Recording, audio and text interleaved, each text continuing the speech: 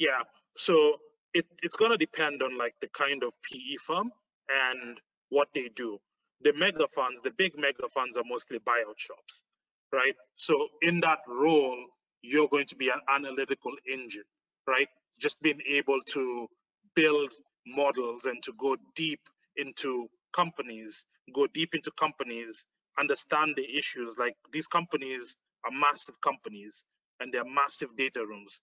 So you're going to need stamina to go deep and the ability to communicate your findings quickly and effectively. That's at doing due modeling and due diligence. That's at the big mega cap shops. In the middle market, you could be in a highly concentrated middle market fund that manages north of $1 billion, but does 5 to 7 or 10 deals within the fund.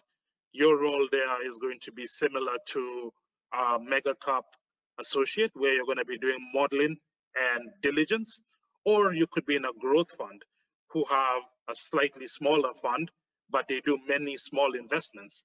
Your role there is going to be different. I think the characteristic there, yes, you're going to have to help with execution, like doing the modeling and the due diligence and the communication, which is right in the memos, but you might also be relied on more for sourcing in that role. And in some of these shops, and depending on the check size, the sourcing aspect is actually going to be more valuable than the modeling and due diligence aspect, just because the level of complexity of the company is not as high. But what is harder is being able to hit the pavement and find that company that's really attractive, that's really going to make money for investors, and being able to find that is going to be more valuable in that situation.